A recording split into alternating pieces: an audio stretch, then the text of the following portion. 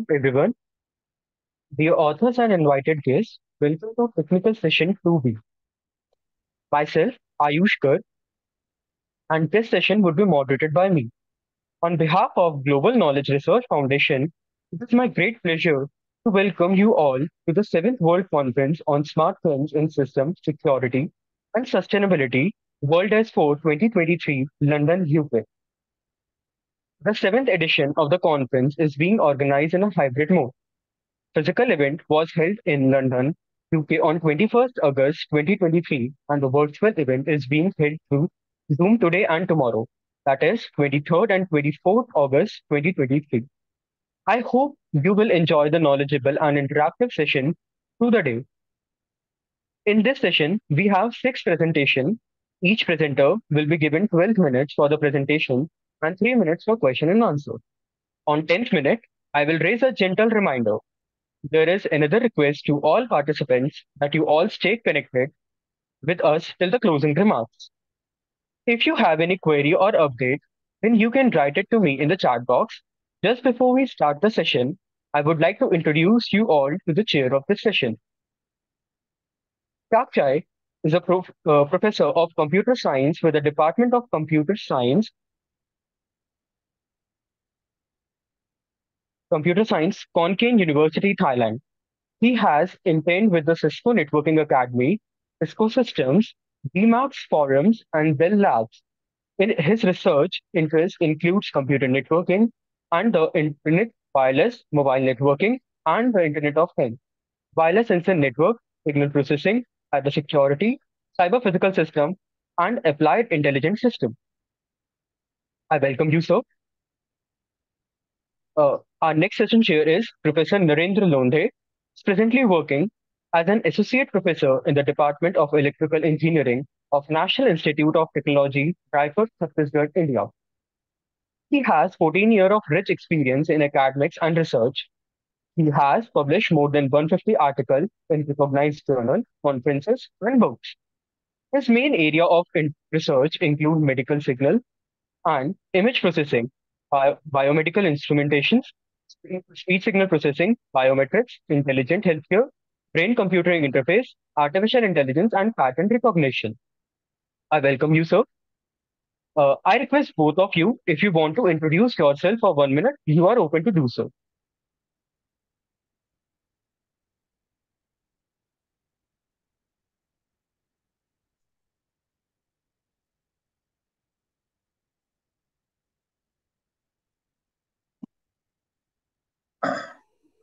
Very good afternoon, everyone present here. Thank you for the introduction, Ayush. Uh, Thank I don't think that further more introduction is required from my side. I first of all I heartily welcome Professor Chekchai. Uh, Hello, sir. Are you there? Yeah.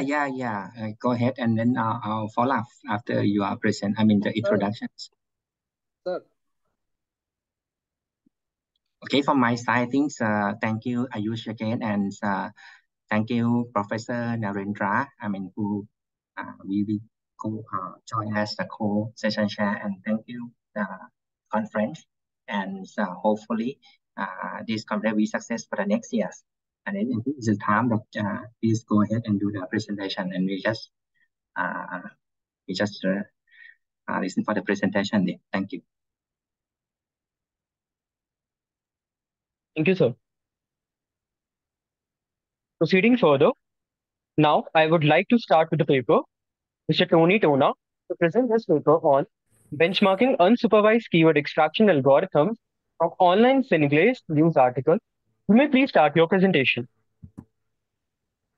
Yeah, thank you, sir, for giving me this opportunity to present to you guys, the community, my research.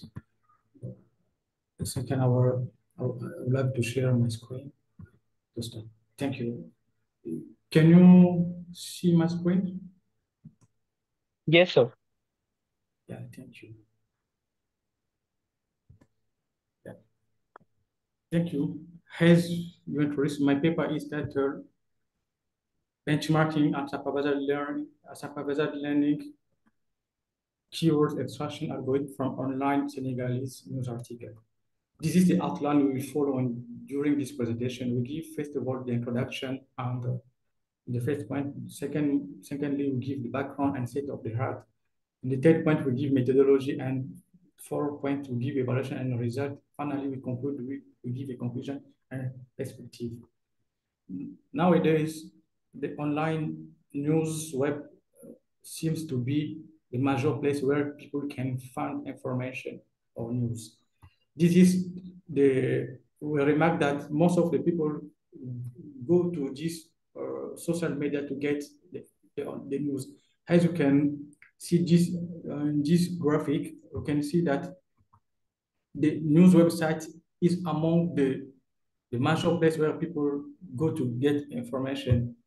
And in this platform, we consider that there is the growth of news article in the online press, and this data most of the time come in unstructured form. And also, we notice that there is a difficulty to find a specific information among the large volume of documents available online, which are generated every day and all the time. Based on that situation, we have noticed that there is a lack of tools to automate the extraction of keywords from articles.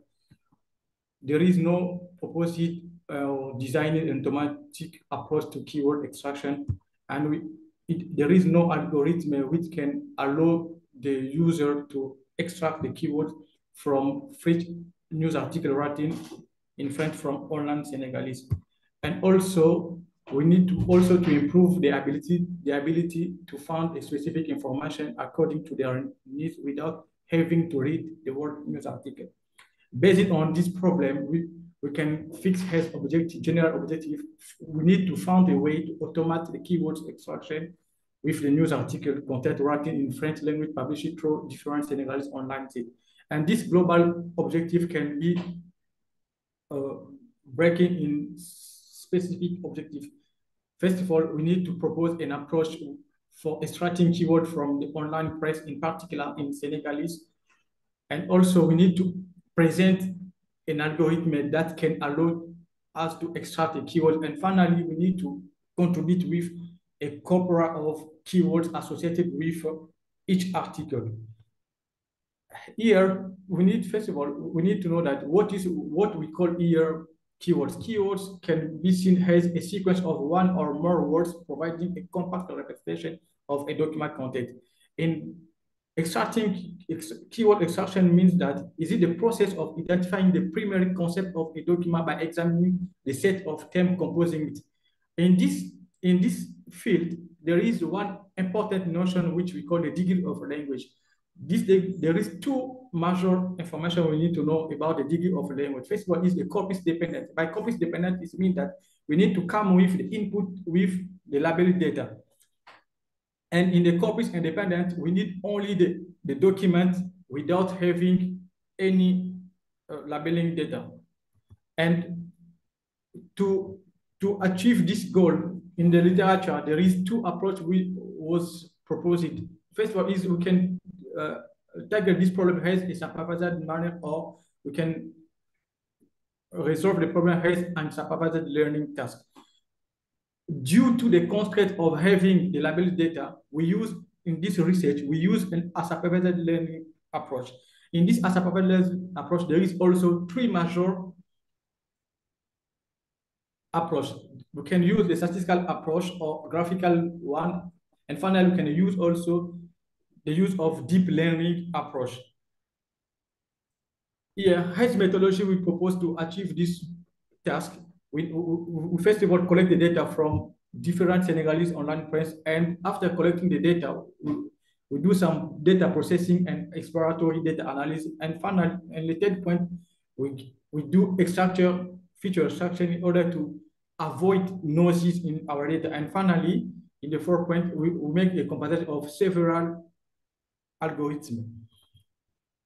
This methodology can be given through this chart. Here we can see that in the first part here, we have the data collection step, and in the second here, we have a data processing and making some visualization. And here we can see that we make some data transformation or future extraction. And here we can see that we have a comparison of our benchmarking of algorithm. You can see here And finally, we have the output, which is the news, the keywords from news articles. And doing so, we do some data analysis in order to get insight from data which of our corpus. We can see here, we can see that the most of common words in our corpus.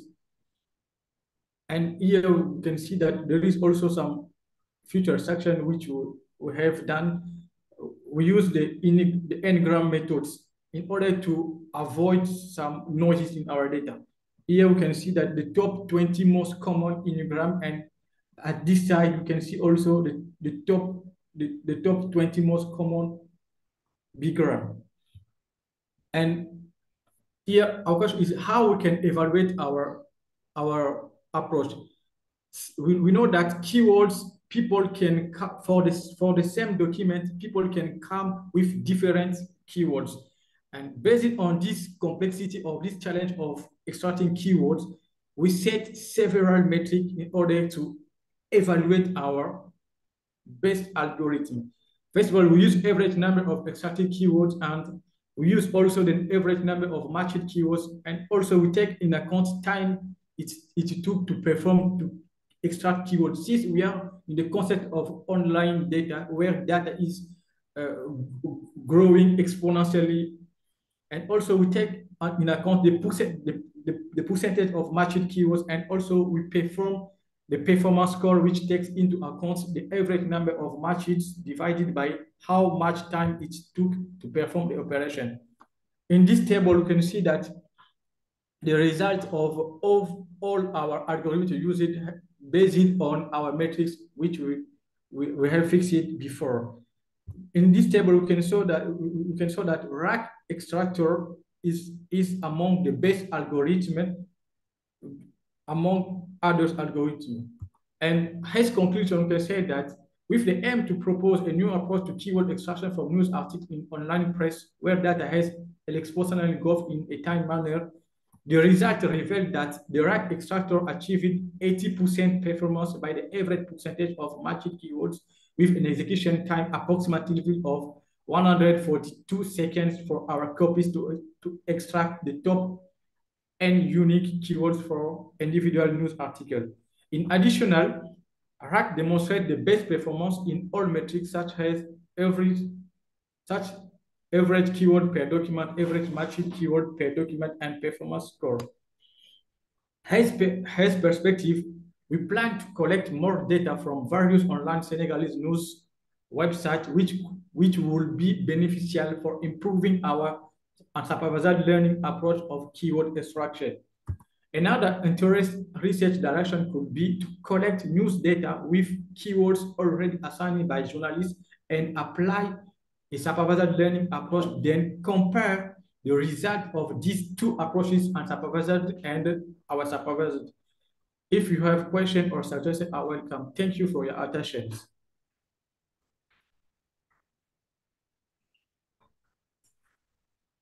Now I request session chair to begin the question answer session as we have next 3 minutes for question and answers.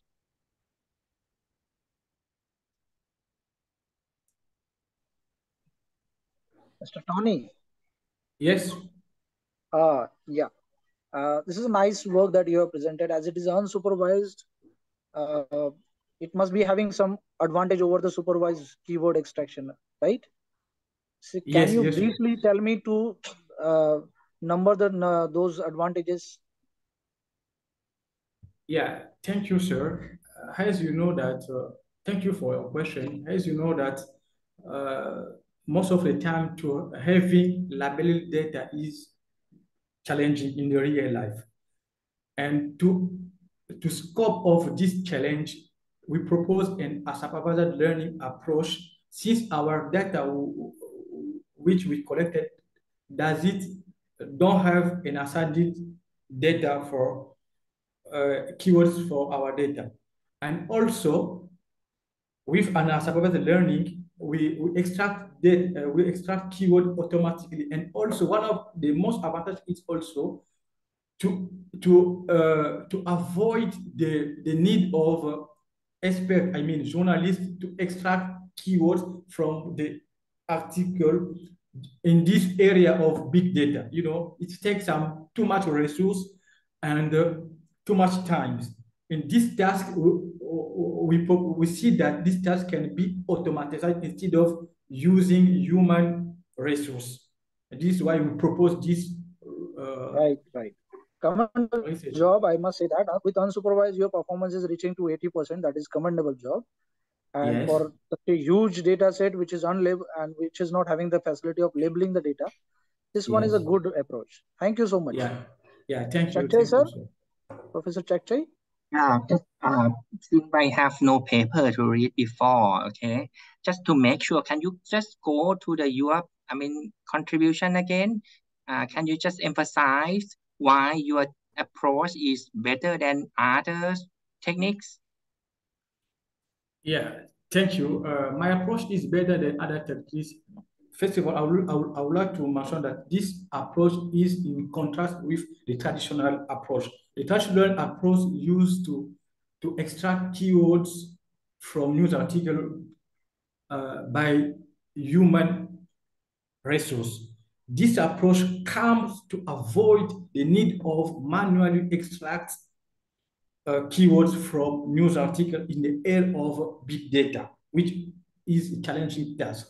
And secondly, we propose also the corpora or a dictionary of keywords assigned of each article, which before doesn't exist.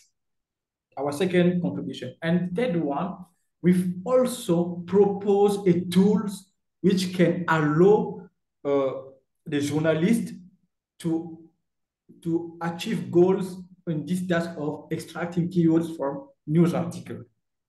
This is those are of our contribution, and also our supervisor learning also covered the challenge of having labeling data. We know that in real life, having challenging data is very cost, and also we don't usually have this situation in real life.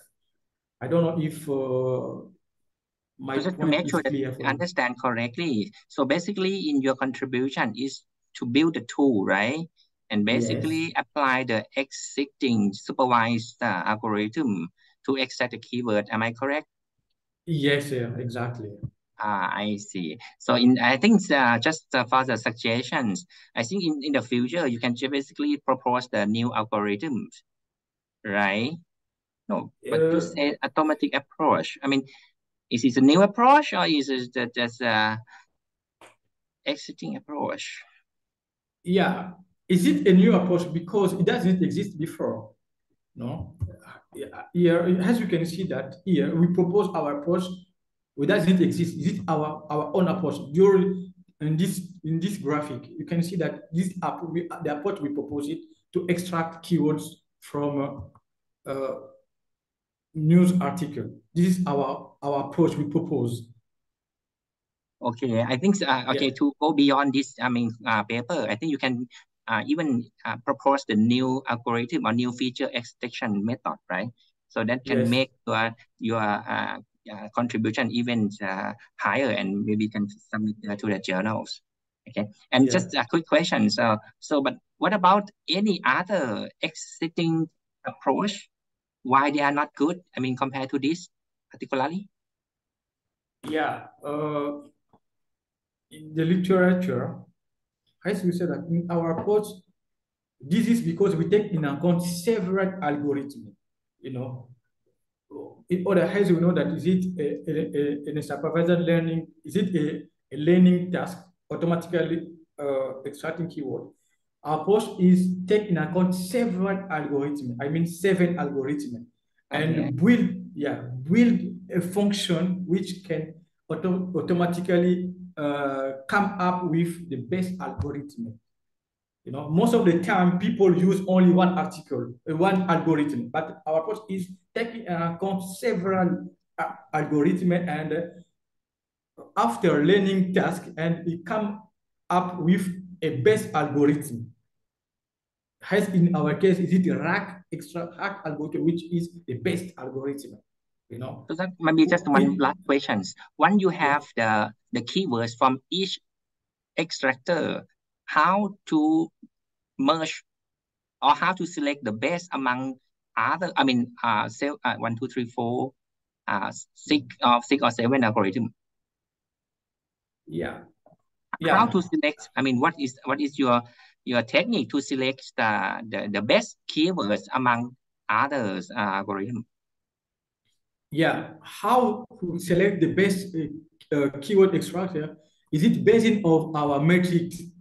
We need to compare of average number of extracted keywords, and based on this metric, we can select the best keywords.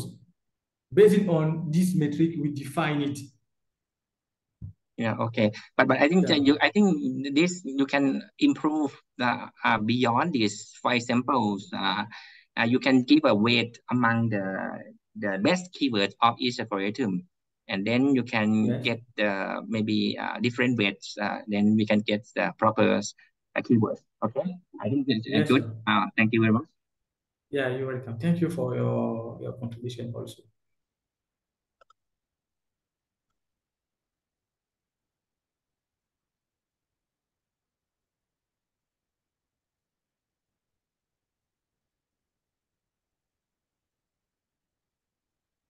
Moving forward, now I would like to call Oluwaseyi to present his paper on Decentro a scalable decentralized e-voting software system using IPFS as a storage mechanism. You may please start your presentation.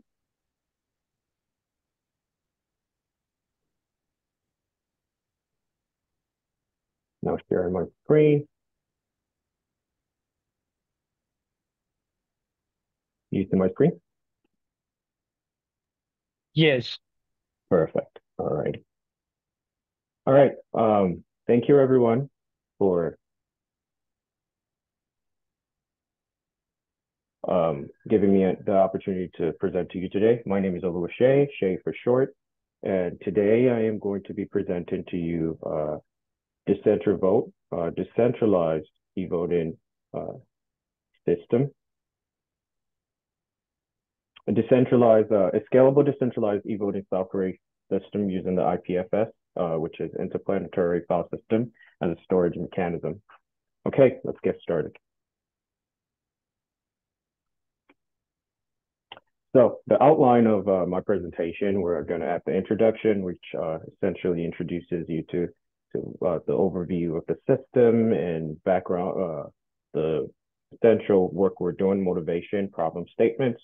And then we're going to move out to the background and related work, which contains like technical background and other related work that has been done in this field of work. And then we're going to go ahead to the system design of the prototype and implementation of the prototype. And then we're going to go ahead and look at the evaluation of the system. And then finally, we're going to look at the conclusion of this work. So let's get started. So introduction. So the motivation behind this work is to essentially innovate a way to be able to do decentralized e-voting, electronic voting. So in 2017, Mick Corey and other presenters invented a decentralized autonomous internet voting protocol using Ethereum, blockchain smart contracts. This was a good innovation, and it was actually decentralized because it would theoretically distribute the responsibilities of e-voting amongst multiple entities using threshold cryptography. This means that a bunch of people would be able to decrypt the votes together without an individual being able to do so without collective coordination. So this is what is also called a self-tallying protocol, and it all offers a bunch of advantages such as voter secrecy and ballot secrecy, voter privacy, and such. However, this is not a scalable system because it uses Ethereum, obviously, First of all, it's super expensive to do such in terms of resources. Um, so my innovation um, aims to solve this problem using decentralization, which is a term um, that describes distributing equal control to each participant in the system to build and implement a secure, trustworthy e-voting system. So with decentralization, there's also scalability in terms of DevOps and all that stuff. So we have implemented this into the central vote to create a prototype. So we're going to be going through that. So background, the technical background. What is decentralization? I previously mentioned. It describes a system where no centralized authority controls and the processing of the system. This means that this means that a bunch of decisions on a higher level would be distributed amongst the participant of the system. Decentralization, a decentralized system is a distributed system, but a distributed system is not necessarily decentralized. This means that in a distributed system, you could have one source of control. Meanwhile, a decentralized system, everyone sort of like has the ability to control and make decisions. So in the technological context, focusing on information technology, IT, decentralization can be seen as a structure where individual entities in a subgroup, they trust each other and all the group members contribute to the group's common goals. Yep, so as you can see, this is an illustration, a simple illustration of centralization where you have hierarchical structures. Number one is the boss of 2, 3, and 4, and then also the boss of 5, 6, 7, 8, 9, and 10. And then you see 2 is a boss of 5 and 6. So 5 and 6 report to 2, 7 and 8 report to 3, 9 and 10 report to 4, and they all report to 1, which is the leader. In a decentralized system, everyone has equal control, and they're all participant in the system. That's it right there. Yep. So moving on, we have the blockchain technology and Ethereum blockchain. So blockchain is the fundamental technology on which Ethereum was built, and it was useful because it allowed smart contracts to be created. This. So we can move on. So the simple blockchain illustration. This is it. Now, IPFS. IPFS is Interplanetary File System, a platform which was introduced by Bennett in 2014. IPFS solves the problems associated with data distribution and decentralization. So it's a platform where a decentralized network of computers holds shards of data, and it was implemented using distributed hash tables, specifically Camilla. And the GET system is similar to BitTorrent. These are the foundational technologies on which IPFS was built on top of. E-voting, end-to-end encrypted voting systems. So end-to-end encrypted voting systems describe a mode of communication between two participating channels where only the two participants can read the communicated information. A middleman cannot. So there are different features that are offered by the E2E end-to-end encrypted e-voting systems. We have voter privacy, voter verifiability, eligibility verifiability, accountability, robustness, and usability and accessibility. Now, the major ones that we're going to be focusing on in a prototype is the vote privacy, verifiability, and those are the major two. Okay, so voter privacy deals with the ballot secrecy, receipt-free voting, and coercion resistance. So receipt-free voting just means that A voting system does not provide the voter with a method that can be used to prove to another entity how they cast their ballot. So meaning that I, as Shay, cannot go ahead and vote, and I should be given a way to prove to another voter that, oh, I have voted for this person. So, and the reason for that is to prevent, voter coercion and bribery. Um, so that's one of the features of E2E voting system of voter privacy. Um, and coercion resistance just means that votes should be casted by voters for their intended choice, regardless of their cooperation with coercer, which means that they should still be able to vote, regardless if they have coerced with a bad entity. So ballot secrecy guarantees that a voting system would never be exposed in terms of like the voter's identity and linking their name to a specific ballot. So this means that on a receipt, it's similar to receipt freeness, but it means that in any way, shape, or form, my ballot should not be linked to my identity, so that I can be attached to a specific vote cast. So verifiability, this means that we need to have a way to verify that I voted. I, as an individual, need to have a way that to verify that I voted. The system has registered my vote the way I voted, and then to also prove to the public that my votes have been counted properly. So in this first case, you can think of it as an individual going to the poll and voted person A, where you have option A's and B's, options A and B, where I vote for A, and I'm able to verify that the system has registered my vote as voting for A properly, and then the public can read that, oh, that me voting for A has been tallied properly at the end of the voting session. So verifiability comes there. So moving on to related work, blockchain end-to-end encrypted verifiable systems. Ethereum is one, which essentially is the open vote network. Follow My Vote, Bitcongress, they've been invented, but they all essentially have the same problem, which is the problem of scalability.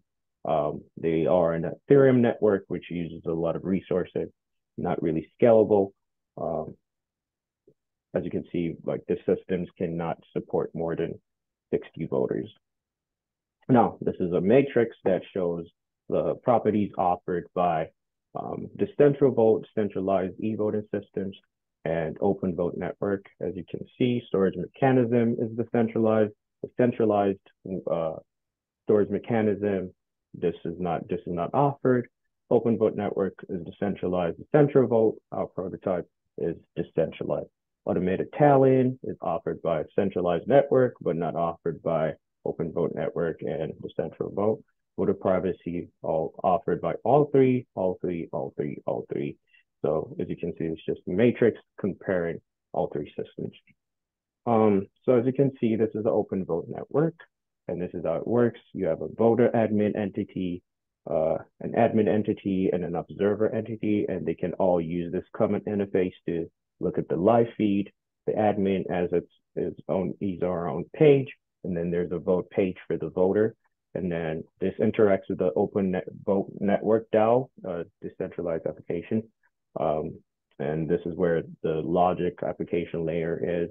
And then this is written and read by the blockchain server. So the smart contract essentially reads from and writes to the smart contract. And then this is a traditional voting, traditional distributed voting system, which is centralized. You can see one server is controlling a bunch of local databases, and those databases are connected to each voting centers. We have an audit system on the server, and then there's a there's a server that essentially tallies the results of the vote. So this is sort of a centralized distributed e-voting system. Now, system design and implementation of the decentral vote. Yep. I apologize for the interruption, but would you kindly consider concluding your presentation as we have only 2 minutes remaining? Oh yeah, definitely. So These are the use cases of the system. You have the election admin and the system admin, and then we have the voter and the observer. So system architecture, this is the eye level. You have the RabbitMQ voter and RabbitMQ server, and then you have the application layer persistent to the IPFS network. Yeah, that's basically how the system works. The rest, it's not that important information. But yes, I'm going to take questions now. Thank you.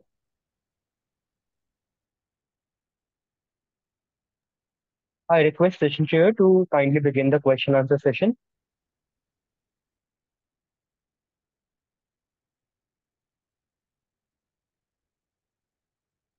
Okay, let me ask some questions since this is, the time is not short. So I think you let's say you developed the e-voting system, right? Can you go back Yes, to sir. the comparisons first? Okay. You show me the tables compare with The matrix. centerline and something, right? Yep. Yeah, just to make sure you propose the decentral vote, right? Yes, sir. I see. So then I assume that you have to beat the open vote, but now you said that you cannot. Why you cannot do the automate two questions? The first question is why you believe your approach is cost effective compared to the open vote. The second question is why you cannot do the automate tunneling. Okay. Thank you for those questions. For the first question, the cost effectiveness over the open vote is really good because open vote is harder to scale, right? And more expensive.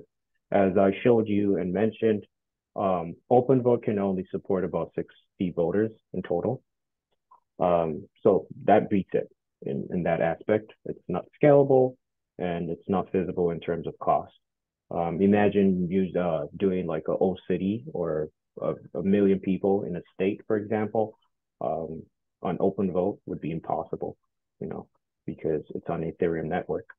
Now, for the second question, which is automated talent, it's a feature that I just haven't added to the prototype. It's a possible future work that could be added into the system, definitely. So, but currently doesn't add it. That's why. Thank you.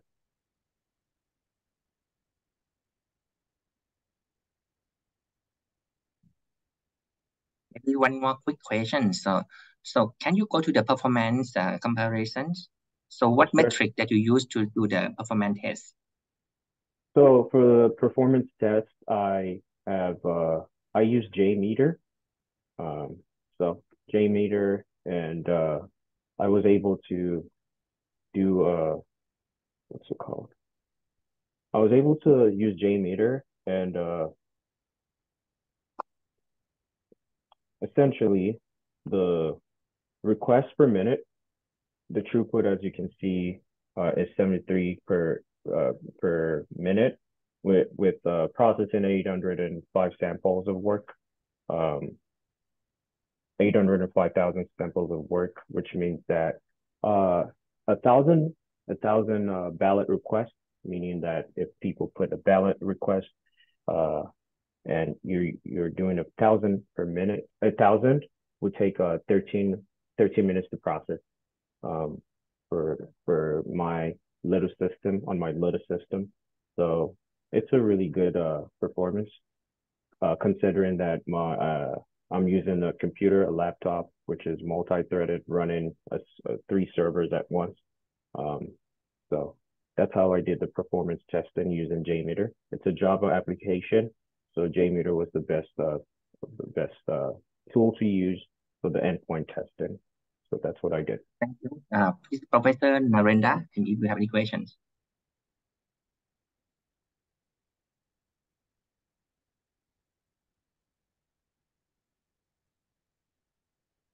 So if we can move to the next presentation, maybe he's busy there.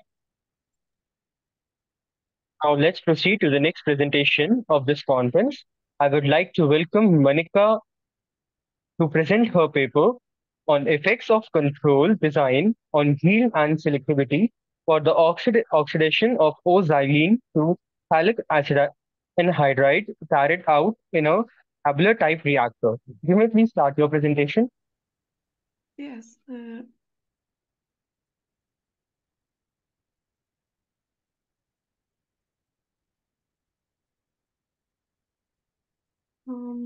Everybody could see the presentation. Yes, ma'am, your screen is visible. Thank you. Hello, ladies and gentlemen. The content of my presentation will be introduction, justification, methodology, control designs, results, and conclusions.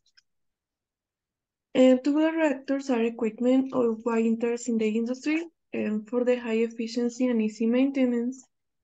Among the multiple reactions that could be carried out in a tubular type reactor, there are the multiple consecutive reactions whose transformation can involve in desired products, but also undesired products.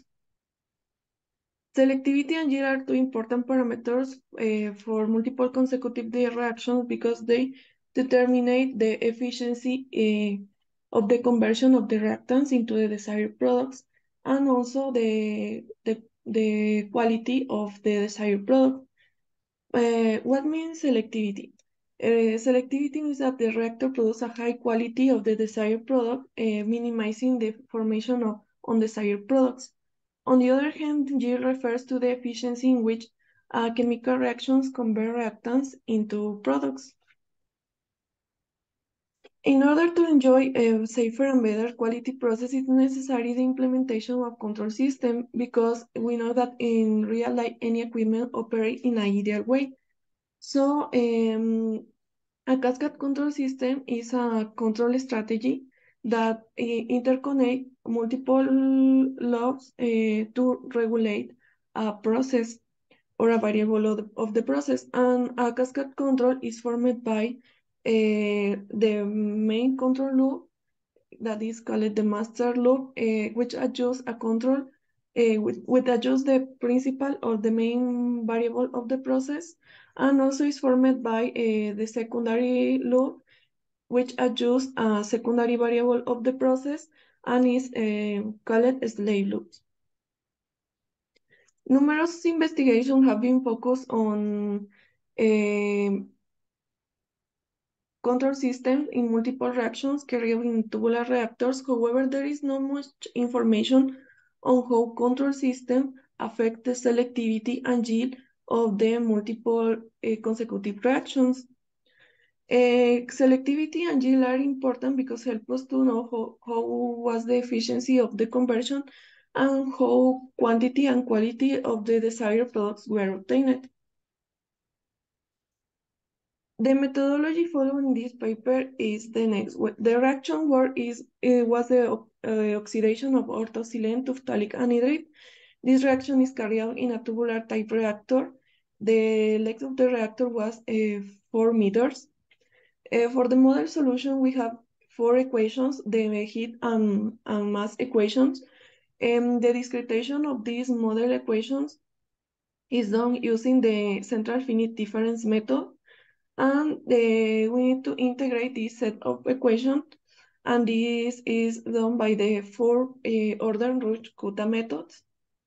For the characterization of the process, we apply a step change in the temperature of the jacket. This step change was of the less 20% of the temperature of the jacket. With this characterization, by applying the step change, we made an approximation to a model. The model is a first order plus the time model, and then this model helps us to tune the control system, follow the rules of Skogestad and Greenhall. We select 3 measurement points along the reactor, follow the words of Urrea, which say that the more unstable measurement points was at the inlet, at the outlet, and on the hotspot. So the 3 measurement points selected was at 10% of the reactor lead, at 50%, and the 90% of the reactor lead, which was 4 meters. In this graphic, we can see the temperature profile of the reactor, and the first measurement point is positioned close to the hotspot, and the hotspot is the high level of temperature. And the other blue lines are the other two measurement points selected to test the control system. The control system selected was a cascade control that is formed by the primary control. The primary control relates the composition of the reactor and the temperature of the reactor, and the secondary control relates the temperature of the reactor and the temperature of the jacket. The principal purpose of this control is keep the composition of on the desired set point, and the secondary control is a proportional control, and the primary control is a proportional integral control. Uh, we decided to use a cascade control system because we have the composition, which is a variable that is not easy to be measured in no time. So it's necessary secondary variable to have a secondary variable, which is the temperature of the jacket, and this temperature of the jacket is the variable to manipulate to have this influence in the composition, and through the manipulation of the temperature of the jacket, we can have this influence in the composition and keep the composition on the desired set point. And the control system was tested with two disturbances. The first disturbance in the 10% in the input orthosilane composition, and the second disturbance in the 10% on the fluid feed temperature. Both disturbance was applied at 200 seconds. This graphic shows the molar flow response. The first graphic shows the response of the composition through the disturbance of 10% in the orthosilane composition. The lines shows the response of the three measurement points selected. And the second graphic shows the response of also the molar flow, but by the applying of the disturbance in the 10% of the feed temperature. As we can see, the molar flow response is good because the composition keep stable after applying the disturbance. Also, for the response of the jacket temperature is successful because the first graphic shows the response of the temperature of the jacket at the disturbance and the 10% of the orthosilane concentration, and the second graphic shows the response of the also the temperature of the jacket, but at 10% disturbance in the feed temperature. So we can see that the jacket temperature keep stable. And also the response, these are the response of the three measurement points. On the second graphic, we can see this little difference is called offset, but this is a phenomenon that happened because of the application of the proportional control, but it's a minimum difference. So also the jacket temperature is, the response of the jacket temperature is good. For selectivity, we evaluate the selectivity with the disturbance of the 10% and the orthosilane composition, and the second graphic shows the disturbance of the disturbance in the feed temperature, also in the 10% disturbance. The response of selectivity are good. We can see that the percentage of selectivity increase after applying the disturbance, which means that we are obtaining a high percent of the desired product in comparison with the undesired products. For the response in yield, the first graphic shows the response of after applying the 10% disturbance in the orthosilane concentration, and the second graphic shows the response of the yield to a disturbance in the feed temperature. Also for the three measurement points select, we can see that in the first graphic, decrease the percentage of yield, and in the second graphic increase the percentage of the yield, which means that with a disturbance in the concentration, we obtain less percent or less percent of the conversion of the reactants into the product in comparison with the disturbance in the feed temperature that we obtain a higher level of conversion of the reactants into the products. Well, in conclusion, the main purpose of this work was to test if the control system is affected by selectivity and yield, and the answer is yes. Selectivity and yield are affected by the control system. The values obtained for selectivity were increased by applying the control structure and being evaluated again a disturbance in the composition, and the values of the yield increased by applying the disturbance in the feed temperature. Also, these values were compared with other works, and we obtained that the values of selectivity and yield obtained were good in comparison with other works, and also the response of the disturbance or the response of the control system to the disturbance was successful due to the temperature of the jacket and the composition keep stable against induce this disturbance. Well, this is my bibliographic reference, and thank you so much for your attention. I request session chair to begin the question answer session for next 2 minutes.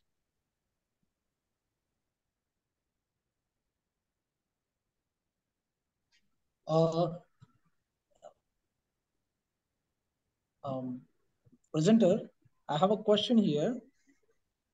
How your Yes. this control design is better than the conventional control designs that we use, like P, PI, and then PID controllers? Can you briefly tell me this? Sorry, can you repeat me the question? I have a little lack of internet. I'm asking that how your this control design is better than the conventional one, like P, PI, and PID control.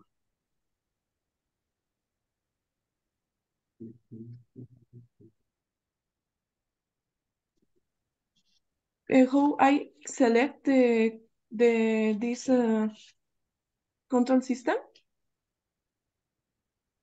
Yes, yes.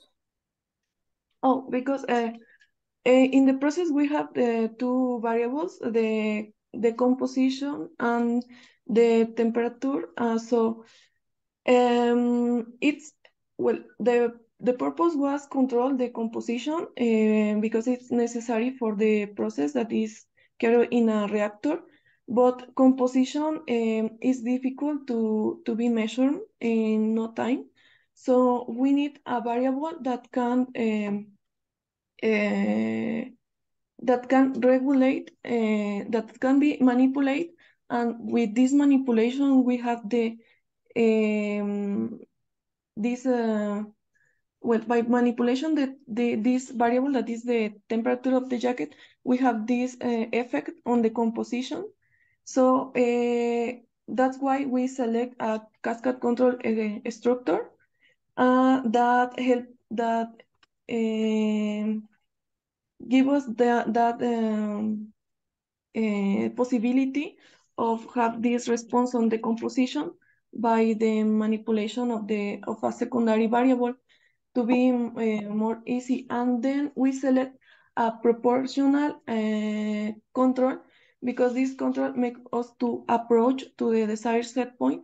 And then we select a proportional integral system, because this kind of control help us to minimize the little error that we have by the applying of the proportional, because the proportional control introduce a phenomenon called offset, which is a little error, and with the proportional integral control, we minimize this error, so we have a more currently control system.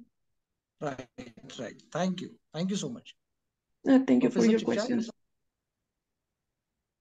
Okay. I just have a quick question. I'm not that familiar with this area anyway. So can you elaborate a bit?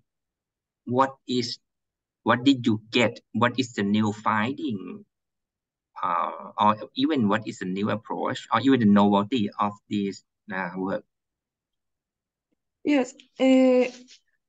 Well, we have numerous works or articles that focus on the design of control system in multiple consecutive reactions in tubular reactors, but it's really difficult to find some works that uh, give us the information of how control structures affect the selectivity and yield of the multiple consecutive reactions, because selectivity and yield mentions the efficiency of the conversions of the reaction. I mean, if we are obtaining a good percentage of the desired set point.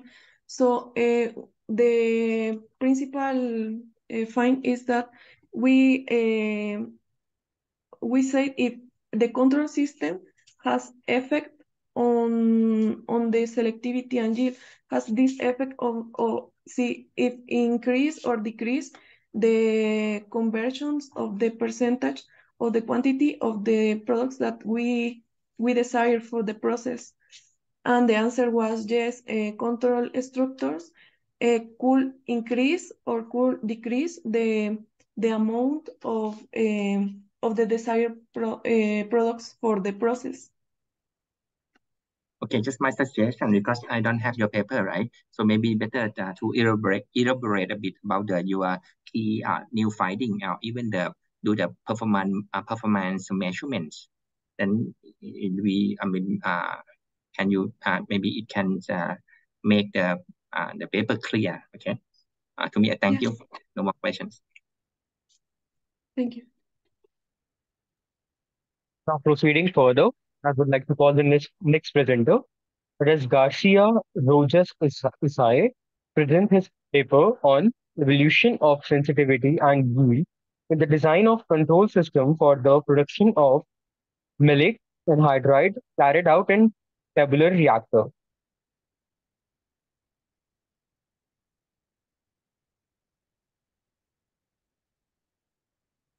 Can you see the presentation? Yes. Yes? Okay.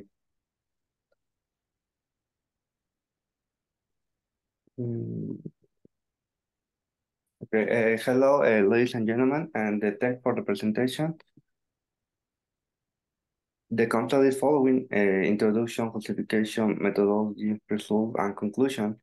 For the chemical reactors, the chemical reactors are usually the heart of the chemical process, as this is where the chemical reaction takes place and the desired chemical are produced. The chemical engineer must determine the best operating condition to optimize the product. So for the automatic control, the objective of the automatic control is to regulate the process variables and increase the operational reliability. The control configuration based on the temperature measurement had been developed to overcome drawbacks of the concentration measuring delays. The selectivity and yield, we think in parallel reaction. The selectivity and yield always considering, because the selectivity refers to ability of the chemical reaction to produce the desired product rather than other size product. The yield, on the other hand, refers to amount of final product obtained in a relation to the amount of the reactant used. So for the classification, the reaction on the product, the anhydric molecule, is very common. Already implemented two temperature methods to the cascade control structure located before and after of the host was analyzed. Petrick and Carrick described of the simulation about the synthesis in the molecular android for only in the polymath. So Muller reviewed and critically discussed the current state of the butane to an molecular anhydride interaction model. The objective is so student to analyze the effect of the control structure in the parallel reaction, specifically in the production of molecular anhydride in a tubular reactor on the selectivity and yield. So the methodology selecting the case of the study is the reaction, the parallel reaction at the butane to anhydride molecule. So the numerical solving parameter model need to find the different, find element, the Rugen-Kutta method, and the multiply the order. So for the process characterization, state was for the 5%. Was made in a jacket temperature. The next, and the controlling design was a tuning method of the EMS control for Skogestad, and final evaluation control based on selectivity and yield criteria. In this illustrate the reactor staircase control scheme for a reactor tubular. For the simple is to analyze the final concentration and to regulate about the temperature in the inside of the reactor tubular. So has to control the primary control and the secondary control. The primary control relates to final control and the temperature. So the secondary control only modify the temperature of jacket. For the temperature of jacket is the variable to manipulate in the reactor control. As a result, has the profile of the molecular anhydride and the butane. So the anhydride molecule obtain 0 to 25% in the mole of concentration. This is the profile of the reactor and the temperature. You see or show has a hotspot in the reactor leg, like 70 0.70 meters. We need to maintain this control. So selected the 3 points, in this case, the C10, C20, and the C30. These are the points to maintaining of the control. The principal is the hotspot because it's the no, it's a good point. So the response on the concentration and the temperature jacket, you see is the response of the concentration outlet at the point in the 3 point. So in this study has two different disturbance in the concentration field and in the temperature field only is in the disturbance in the concentration. The other response is in the disturbance in the temperature field. The response is very different because the oscillation is the big oscillation. So the importance of this study is to observe the yield and the selectivity. You see the yield percent increase when disturbance in the concentration. In the other is like a little decrease in the disturbance on the temperature field. The selectivity maintaining the same, no, it's the same, no, has only the oscillation, but the control maintaining. But in the disturbance in the temperature, decrease the selectivity. It's a little, but the control affected. These are the values of the yield and the selectivity.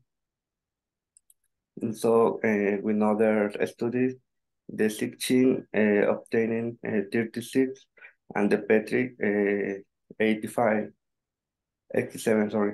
But in the Petri only the simulation in the polymath, so the balance or the composition is very simple.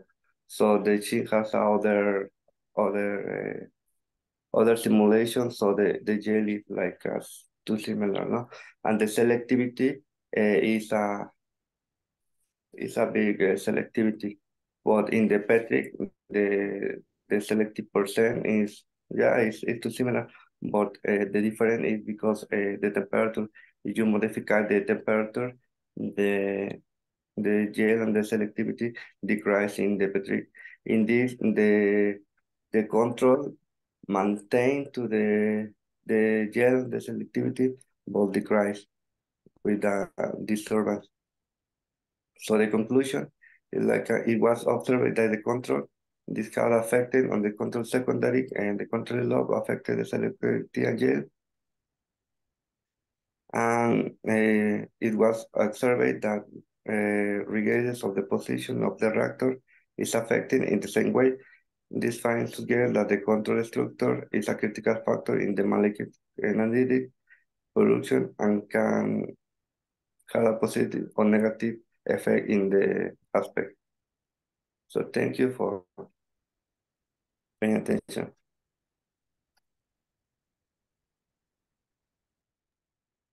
Request session chair to begin the question answer session.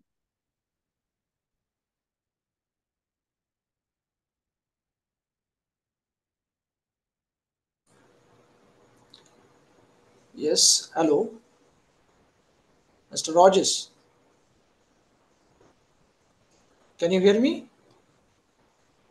Yes, can you hear you? Mr. Rogers. Yes, Yes. yes. Uh, the control design that you are talking about, you are saying that it will have positive and negative both effects.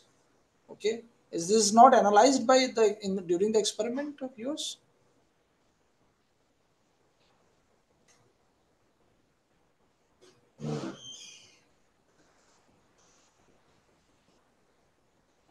Yes, I am. I'll say 3 points in the profile of the temperature. Um, can you see the illustrator of Yes. the profile? Yeah, analyze 3 points in the hotspot before and after of the on the reactor. How is the main, The hot. how is the Uh-huh. permissible range of reactor length? Permissible reactor length. What is how much is the permissible reactor length? The reactor length is at 7 meters. 7 meters. Okay. Uh-huh. Gee. Yeah, Okay. it's Yeah. such a Thank you. reactor. Yeah,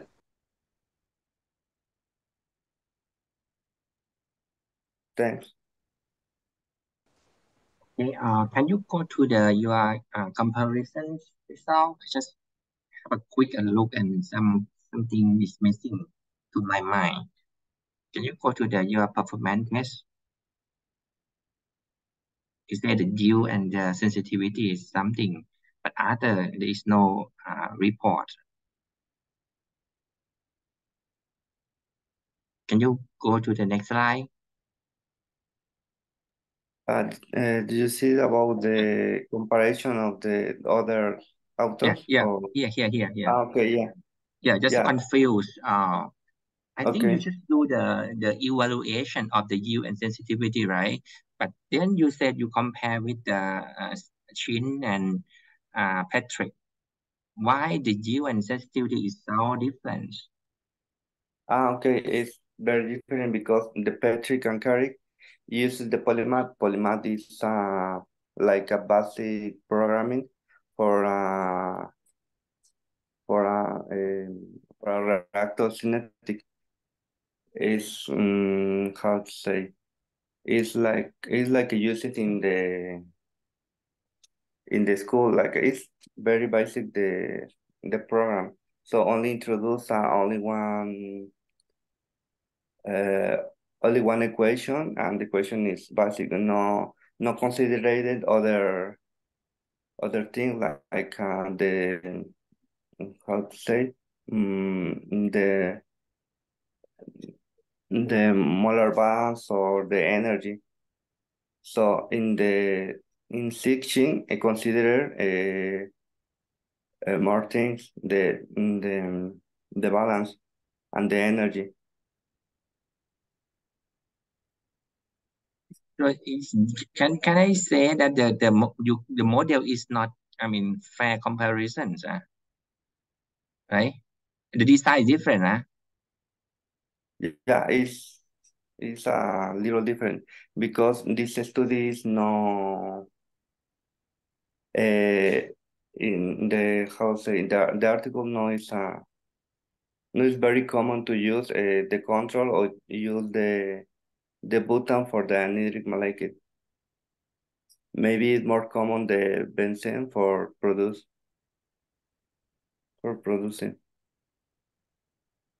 Okay, but this value you just grab from that paper, right? Not reproduce that design here. 36 or 87 or something. So you just grab from their paper, or you just reproduce the evaluation based on that design.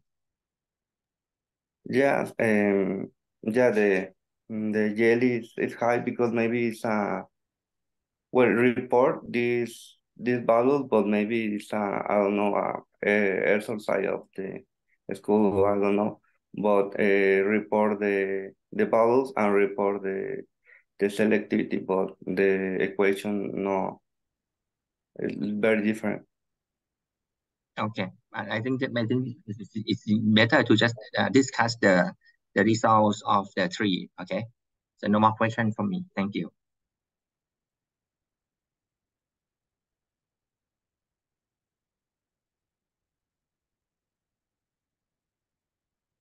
Yuj, can you just move to the next presenter? Yes, sir. So moving forward, now I would like to call Vadim to present his paper on functioning of the tax administration ecosystem, problems and prospects affecting the implementation of the development task for the Russian economy under sanctions.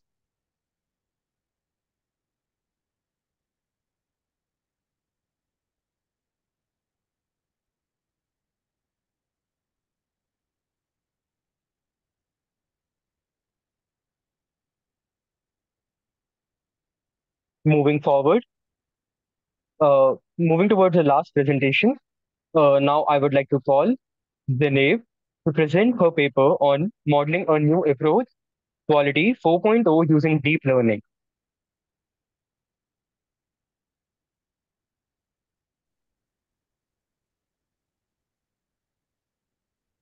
Hello, please, you can, okay, it's okay.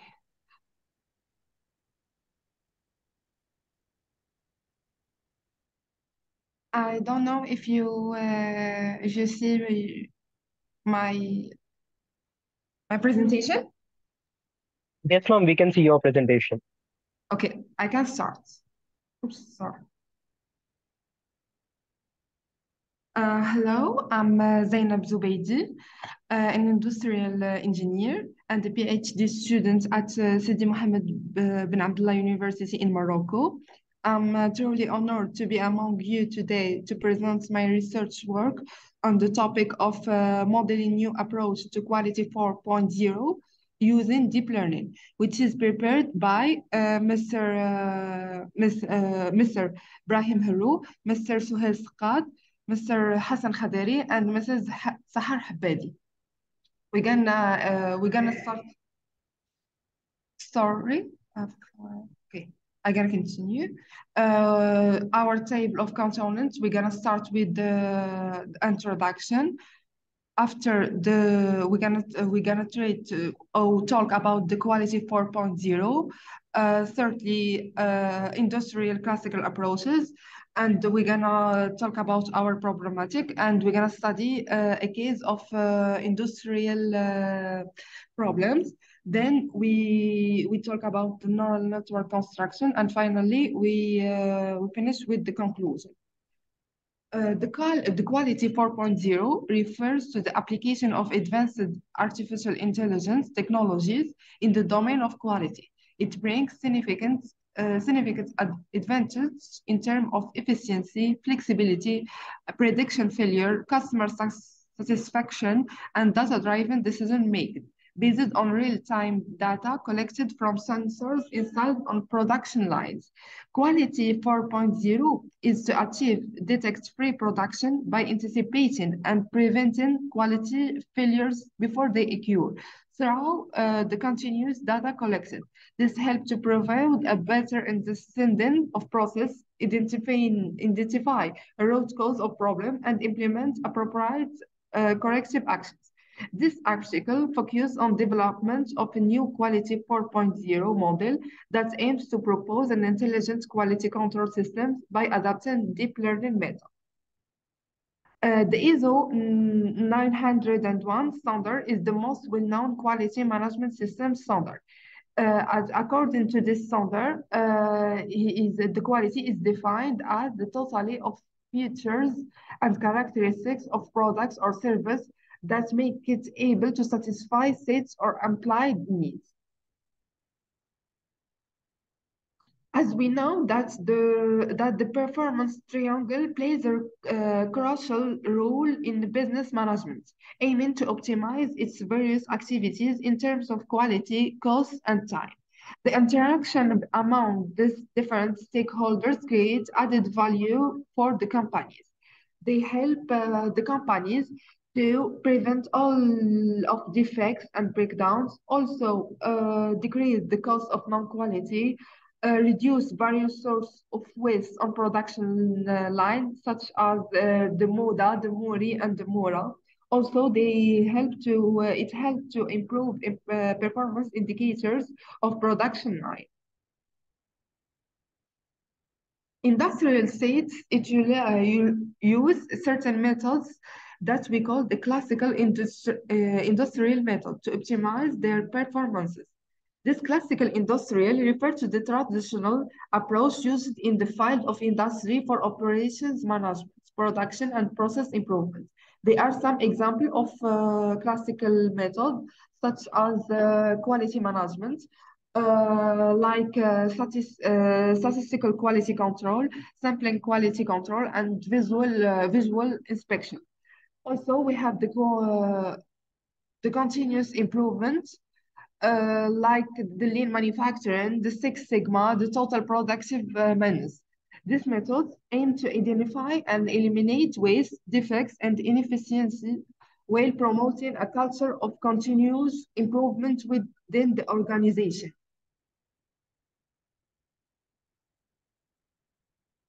In our problematic, the classical, as we know that the classical industrial methods are primarily based either on the real-time detection concepts or on the advanced prediction concepts.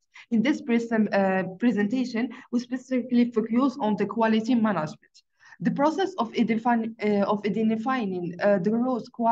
root causes of a problem in the quality management requires human in industry in general, and specifically in the quality management requires a human intervention.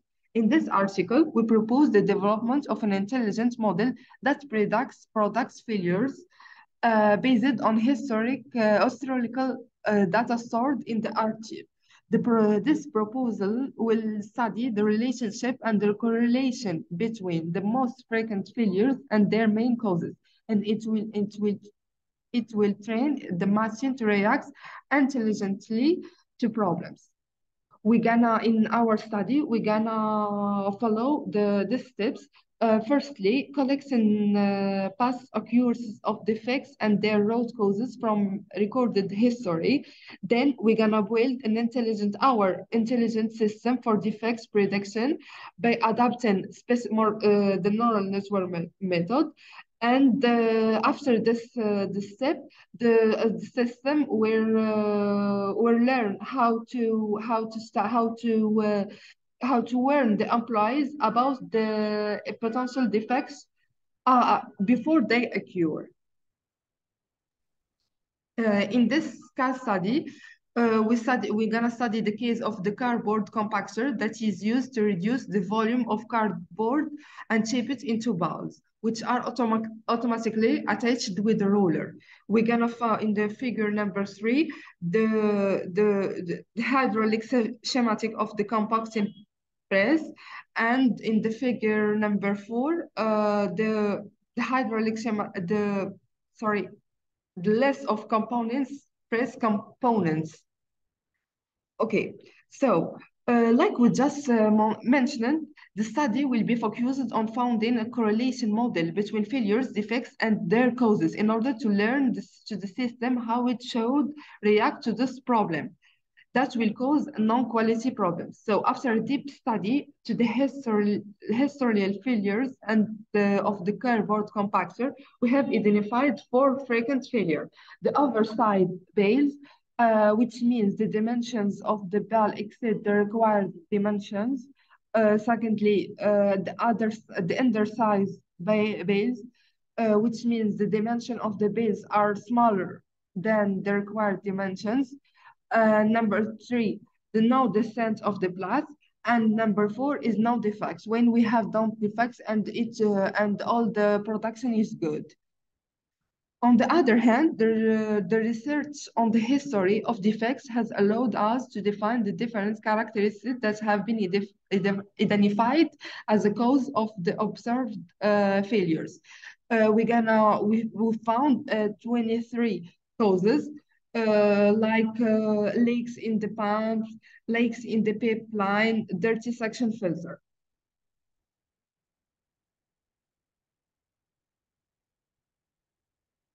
Then we pass to the neural network model construction. As we know, that's the artificial neural network are method invented in the context of artificial intelligence, through which we simulate human intelligence.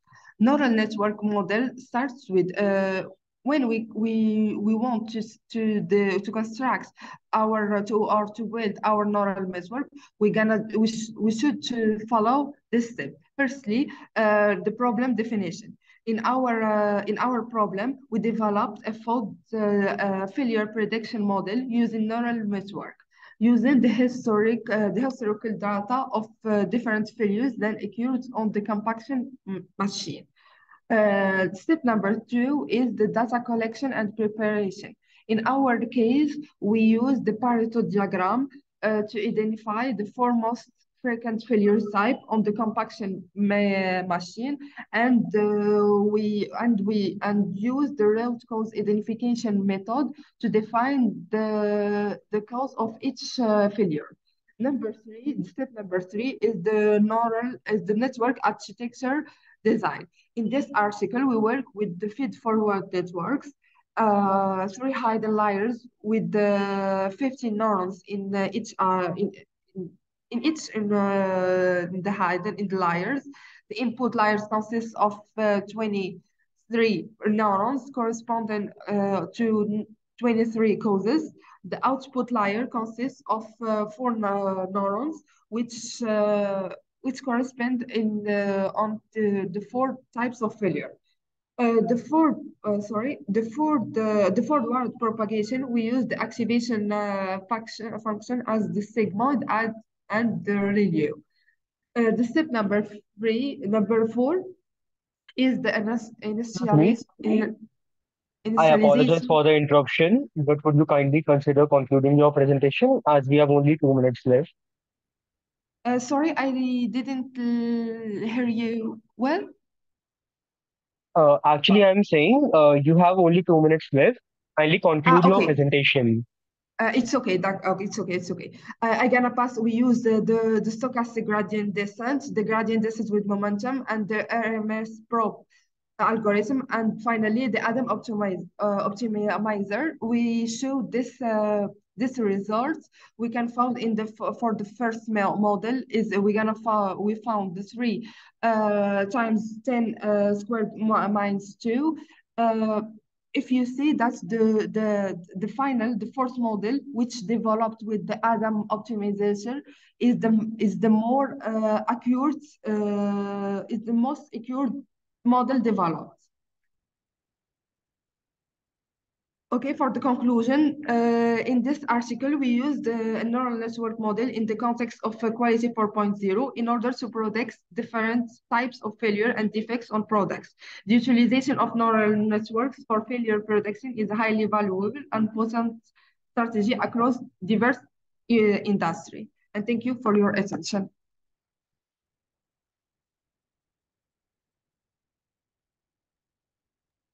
I request session chair to kindly begin the question answer session. Okay.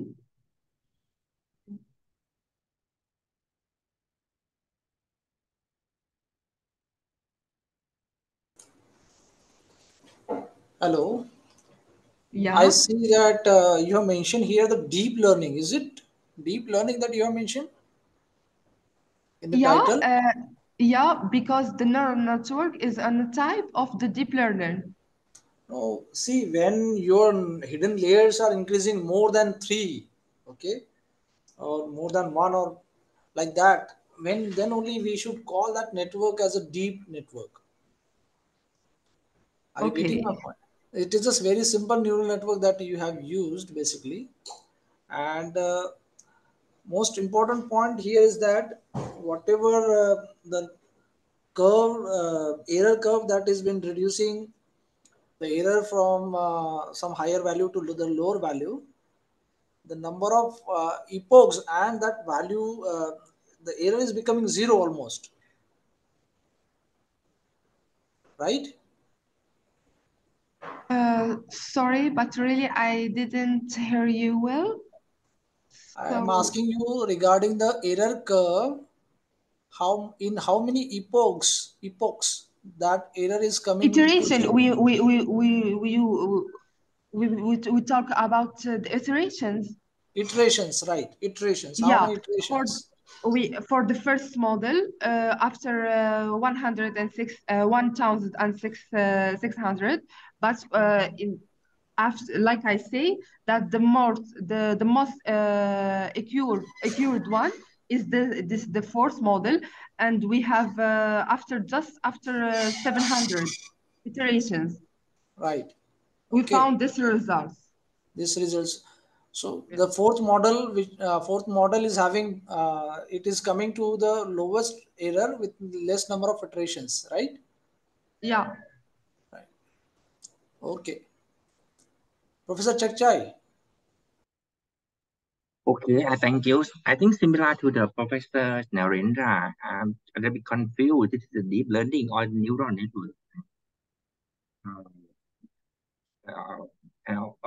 okay, fine. But even the neural networks, so can you just uh, uh, answer why you select these neural networks other than other AI techniques or any other machine learning techniques? Sorry, but you say that then I just heard neural network and the machine learning, but I don't understand what you say in the middle. Sorry. So why you select the neural network for your own Why purpose? I choose? You say why I choose? Yes. Yeah, because if you know that if I don't know if you have any information about the production line or about the problems in the production lines, but they are any a relation between between the failures number one and the failures between two. So because of that, I didn't choose any supervised or unsupervised machine learning because I I don't have a model that I should to follow. and the principle and the objective of the aims of my articles is founded a correlation model between between different types of failure, and in the results with they don't we have not we have any notes of relation between, for example, the fault the okay, I'm gonna return to this slide, because we didn't have any information or any relation between the, for example, the cause number 6 and the cause number 21. Just the system should learn to how to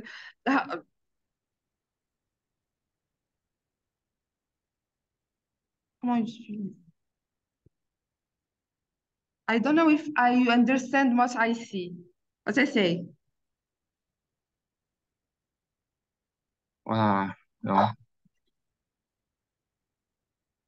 I say to you that's why I choose the neural networks, because and I didn't choose any other other model of the machine learning, because in my case study, I didn't have any relation between any relation in the mathematic model between the failures and the causes.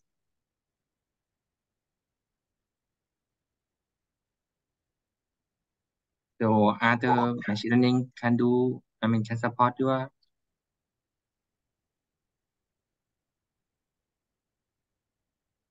Also, okay. Okay, go ahead.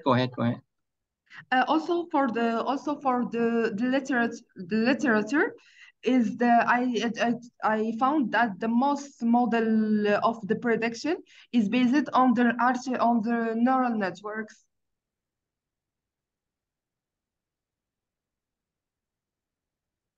Okay, fine. And what is your precision of this model? Sorry, what?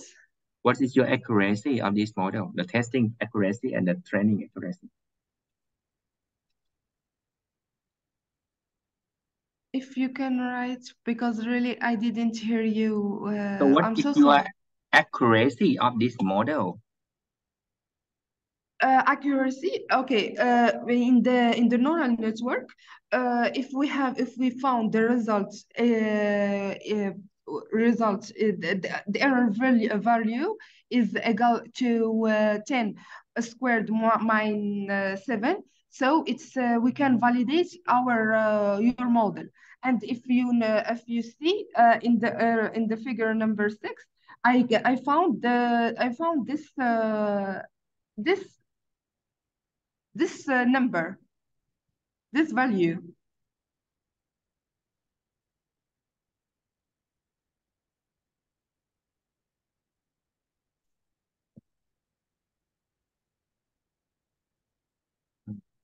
Okay, no question for me.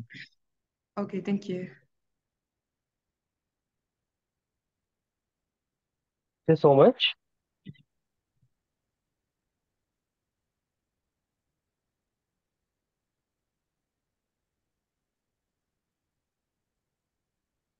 I sincerely thank our author for the excellent presentation contribution in this session, and all our participants for being a part of international conference. I hope this session was informative enough. We, on behalf of the whole team, thank you for the support during the seventh version and all the previous 6 versions of the conference. We will be happy to have you in the 8th version in 2024. All the participants would be getting their digital certificates through email within 2 working days. Further, all the papers have already forwarded to Springer. The publication will be live within 6 months. Kindly cooperate with the team of World S4 2023. Would you be so kind to offer some remarks, dear Professor Akshay So and Professor Narendra Londe, to enrich our session?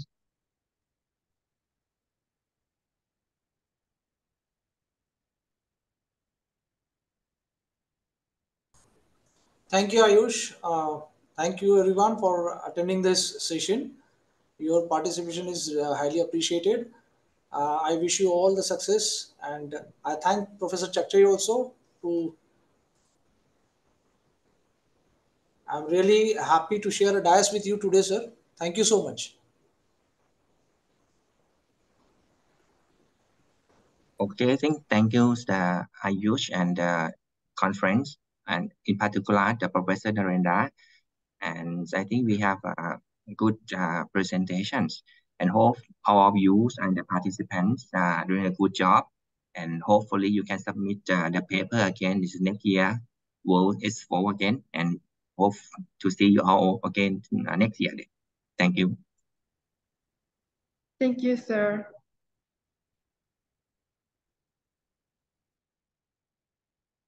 I also thank both the session chair for chairing this session.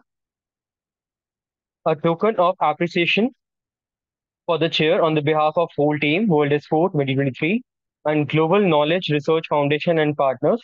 Thank you for your valuable presence.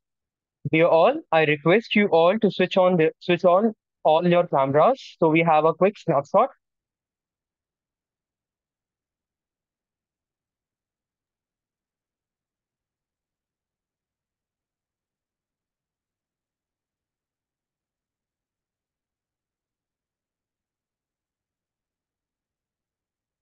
Thank you so much.